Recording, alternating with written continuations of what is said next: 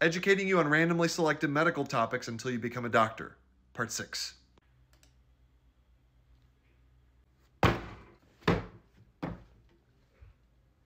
This is cardiology. I was paged. Hey, thanks for calling back. Sorry to bug you. Actually, this is perfect timing. I just finished reading my children their nightly EKGs. I have a patient with sudden onset chest pain radiating to the back. Blood pressure is 200/100. I'm worried about an aortic dissection. What are the imaging findings? There's a widened mediastinum on chest x-ray. Excuse me?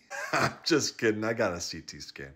Yeah, it confirms a dissection. Okay, start a beta blocker for the blood pressure. Now, before I come in, I have a series of questions about the... Hey, that's great. Yeah, we'll see you soon. Emergency medicine. I just saw the patient. He does indeed have an aortic dissection. It's almost like I know what I'm doing. Med student. Yes, sir.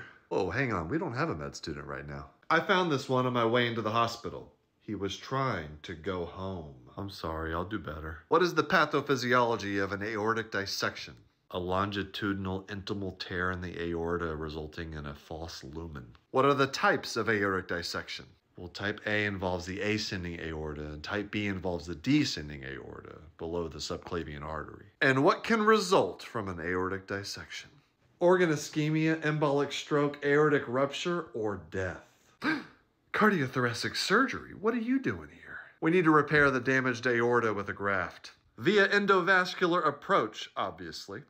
Vascular surgery? What? Emergency.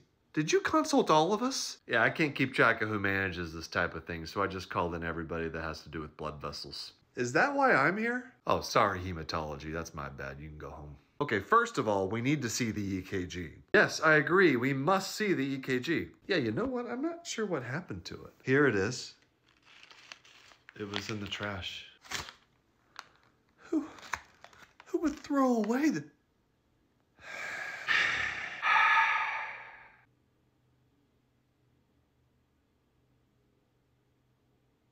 Nephrology.